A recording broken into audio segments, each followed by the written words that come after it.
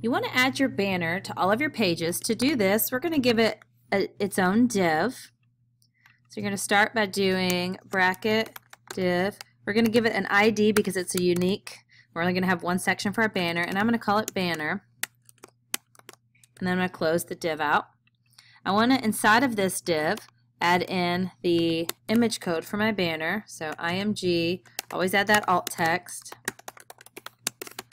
SRC is the source, and my banner is outside of the review folder, so I'm going to do .. because currently I'm in a file that's inside of the review folder.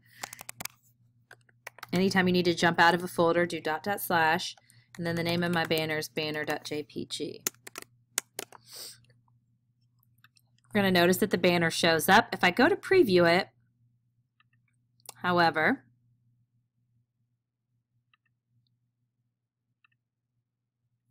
when I go to resize my page, you notice that the banner doesn't come with me. It doesn't resize. And we want to make this banner responsive so that it'll change sizes.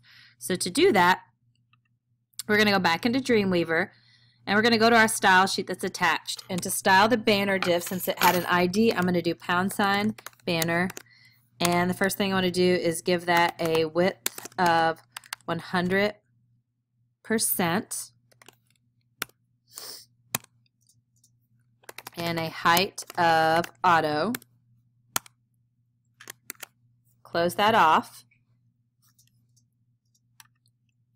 And then we need to make our image responsive, and so I'm going to do #banner and then IMG. So that's any images that happen to be inside of the banner div we're going to style this way. That way it doesn't style all my images, because some of our images we may not want to be 100%. So I'm going to do width, and instead of using pixels, I'm going to use percents, so that way it fills the page.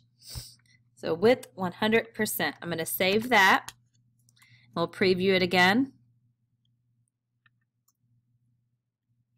And now you're going to notice that when I resize it, that it shrinks with the size of the screen. So it is responsive, and that's what we want.